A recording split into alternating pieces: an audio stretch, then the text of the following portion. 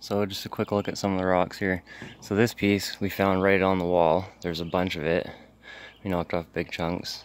You can see a little bit of silver in here and some in this black lump too. Actually, I think all the little black spots have silver in them, but mixed with something else. But you can see it pretty good in that one little spot there. Oh, and in the end here too, pretty good. So there's obviously veins that run through it. These little pieces broke off of it. You can see silver in there for sure. So, and obviously a bunch there. So that used to be on here at one time before I started cleaning it. And a little bit in there too. This rock is one of the pictures. I just scrubbed it a bit better so you can actually see some silver popping out. This one that I said is cobalt and silver mixed. This one, same idea, a little bit silver, well, quite a bit in here, and then little thin veins of it.